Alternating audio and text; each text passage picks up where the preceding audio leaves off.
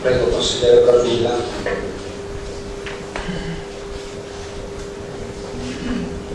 In merito a queste variazioni del bilancio, a me preme sottolineare l'importanza di quanto attiene il capitolo relativo al MUST.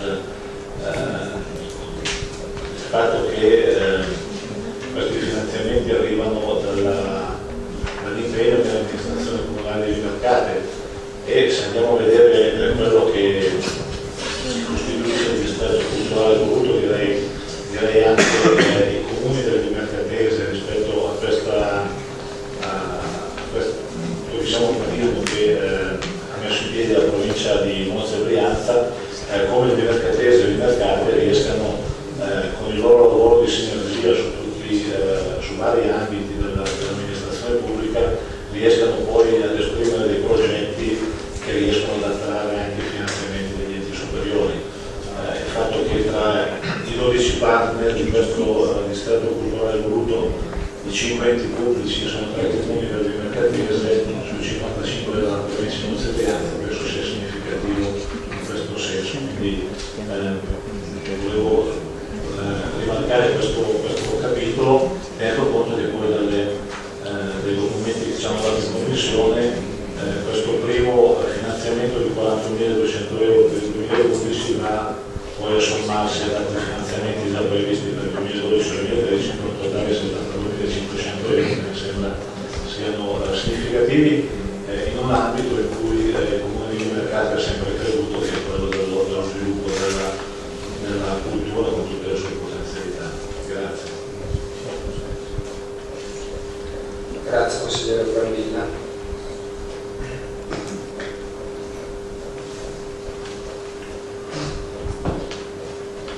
Prego, Sartini. Grazie Presidente. In merito a questo punto all'ordine del giorno, stiamo approvando in sostanza una scrittura contabile, scusatemi in termini sicuramente imprecisa, nel quale andiamo a manovrare i capitoli di risorsa piuttosto che quelli di spesa per far quadrare il bilancio rispetto ad un contributo che la provincia ha fornito per un progetto che è quello del distretto culturale voluto e il contributo della Fondazione Carico. Si tratta di progetti che abbiamo avuto modo di comprendere in maniera abbastanza rapida, quindi mi permetto di dire la mia conoscenza rispetto a questi è decisamente superficiale, in quanto la Commissione Bilancio è entrata nel merito dei suoi aspetti peculiari, quindi appunto quelli della quadratura del bilancio, meno nell'aspetto del motivo politico piuttosto che la storia di impegno che c'è stata dietro nel raccogliere questi fondi. Mi riaggancio al concetto, al principio che ho cercato di esprimere riguardo al punto precedente circa quello che è un utile di esercizio, che ovviamente deve essere misurato rispetto a quella che è la missione di un progetto, piuttosto che di una istituzione, di un museo. In questo senso mi preme di sollecitare anche questa amministrazione nel cercare di individuare i modi e di pubblicizzarli affinché questi soldi, che pur arrivando dalla provincia, quindi pur essendo un successo, un elemento positivo rispetto al bilancio del comune, perché sono soldi che ci vengono dati da un ente esterno, sono pur sempre soldi dei cittadini. Quindi rispetto a questo mi premerebbe sottolineare la necessità di avere una indicazione, una valutazione e una continua misura con azioni correttive, se è il caso, di quello che è il beneficio poi che questi investimenti portano sul territorio. Come abbiamo potuto dire, un'azienda farmaceutica non ha come obiettivo, almeno quella di impronta pubblica, non ha come obiettivo quello di spendere soldi dai cittadini. Un museo non ha probabilmente come obiettivo quello di fare utile, potrebbe non avere come obiettivo quello di fare utile, ha come obiettivo quello sicuramente di migliorare la cultura dei cittadini. Quindi mi aspetto che si innesti in un contesto dove i fruitori, che siano gli studenti, che siano i cittadini, che siano i visitatori esterni, riescono a percepirne un beneficio e a rispondere e a darci la possibilità di comprendere e misurare quanto questo beneficio poi abbia dei ritorni sul territorio. È il principio generale per cui, anche se sono soldi che mi sono arrivati dall'esterno, ho comunque il dovere, forse ancora di più, di spenderli cercando di assicurare quello che è il ritorno. Non conoscendo poi quelli che sono i motivi e la storia dei singoli progetti, posso finora dirvi che mi asterrò dalla votazione su questo punto dell'ordine del giorno, col beneficio di rientrare poi in futuro più in profondità rispetto a quelli che sono questi progetti che vengono con tanta spinta acquisiti e gestiti dall'amministrazione. Grazie. Grazie consigliere Santini. Prego consigliere.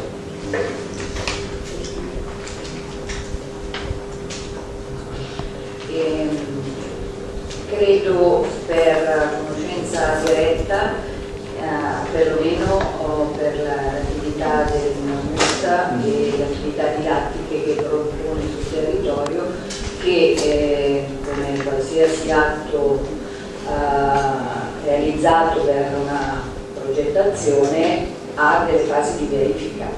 La verifica viene fatta da chi realizza i progetti e anche dai destinatari di questi progetti. Non da ultimo gli ambiti degli organismi collegiali della scuola che vengono realizzati con il parere dei genitori. E credo che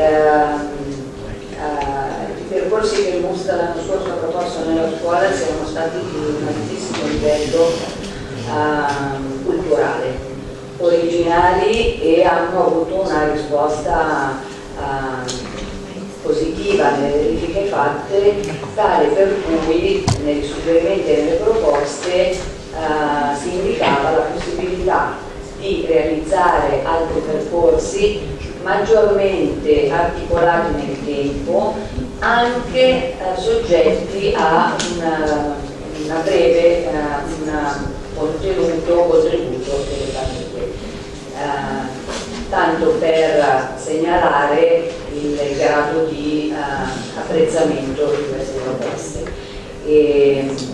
Io riporto l'esito delle verifiche e non è solo un parere personale.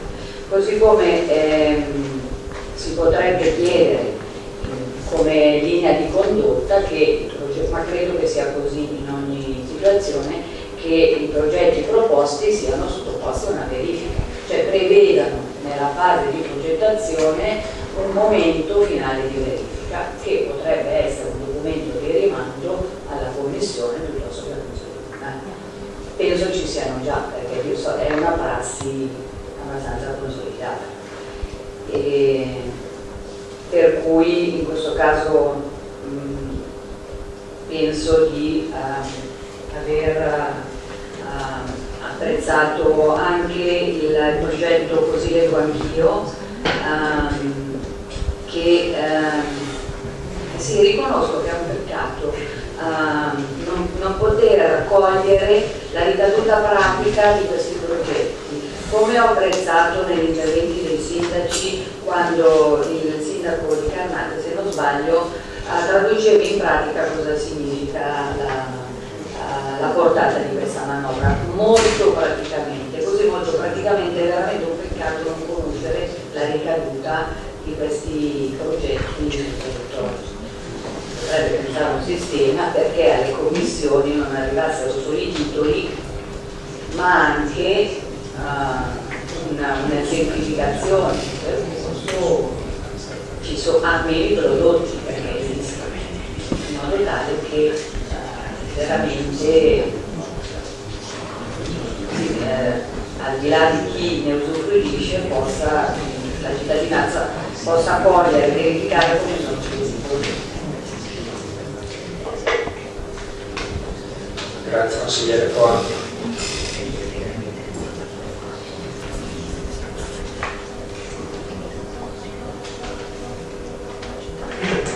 Prego consigliere Bernardi. Garbati. Da questi interventi io pensavo che inizialmente dovessimo votare l'approvazione di queste modifiche tecnicistiche del bilancio, perché parto dal presupposto che questi fondi non si possono modificare le voci di capitolo, no? di bilancio, no? Perché sennò sarebbe immediato dire spostiamo questi soldi anziché la MUST dall'altra parte. Quindi se da un punto di vista puramente, no, se è possibile, l'accettiamo come provocazione.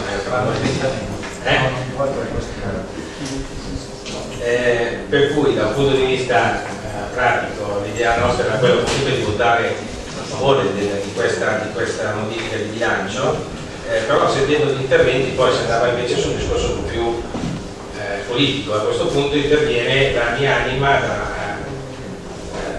da quando mi ho fatto la campagna elettorale, dove ho messo chiaramente in luce cosa pensavo del MUST e cosa pensavo di tutto quello che veniva prodotto attorno al MUST.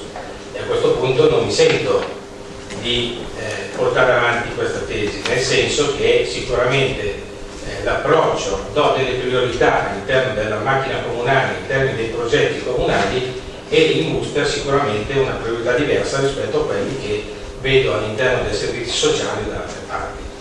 Quindi nel momento in cui si devono definire dei soldi, dei budget a fronte di progetti, vorrei discutere se è meglio dare verso questi progetti MUST o verso altri tipi di attività, visto che nel sociale abbiamo avuto una serie di tagli su servizi che venivano fatti quotidianamente, quindi sarebbe interessante non andare a fare questi tagli a fronte di magari manifestazioni domenicali o altre cose. Questo non perché sottovaluto la manifestazione, ma in quanto do una priorità diversa, do una priorità a un esercizio di un certo tipo rispetto a un servizio che viene dato dall'altro.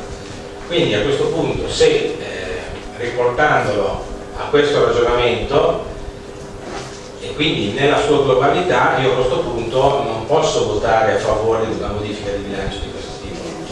Quindi se all'inizio dovevo votare a favore perché era un tecnicismo, a fronte di questa valutazioni politiche che sono uscite, devo sicuramente fare un altro tipo di valutazione.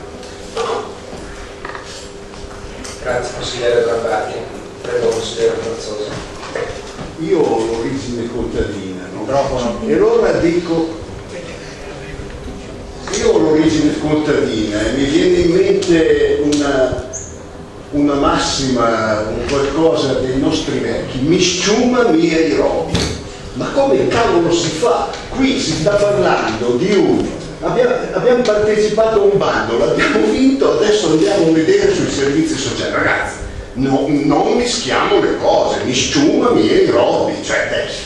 Quindi è giusto, io penso, uno poi fa le valutazioni, si può allargare tutto, ma l'ordine del giorno stiamo parlando di una riga di bilancio, di un qualcosa che è il MUST. Abbiamo vinto, non lo so, un parolone, non mi piace neanche. Abbiamo preso il finanziamento provinciale sul MUST, non sui servizi sociali. La riga è il MUST, quindi stiamo sulle cose. A me piace, scusate, ma mi piace stare un po' sul tema. Di solito mi davano uno quando andavo fuori tema, ai tempi. Consigliere Franzoso, poi dovrai fare la mia verbalizzazione perché non sento creazione. No, questo è il signore sento creazione.